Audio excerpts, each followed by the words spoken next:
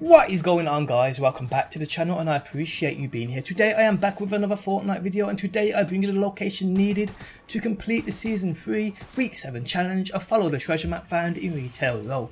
But before we get into that, people, I am giving away 2,800 V-Bucks to win. Make sure you are subbed to the channel and have that bell button ticked. Drop a like on this video and leave a comment down below. Winners are picked and contacted via direct message on YouTube, so good luck everybody. Okay, so the week 7 challenges have not long landed and there's a few which I will be covering, but first let's cover this treasure map found in Retail Row.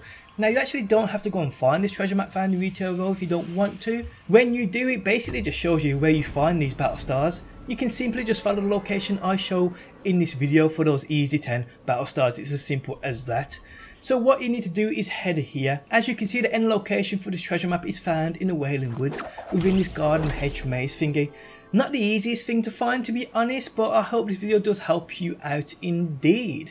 But yeah guys, that's it for another video. This is how you find the Follow the Treasure Map found in Retail Row for 10 easy battle stars. Guys, I hope you enjoyed the video. If you did, leaving a like really does help me and my channel out, and it is much appreciated. If you are new around here and want to stay up to date with the latest Fortnite news and leaks, be sure to subscribe and hit that bell button to never miss a video. But guys, again, thanks for stopping by, and hopefully people, I will see you on that next one.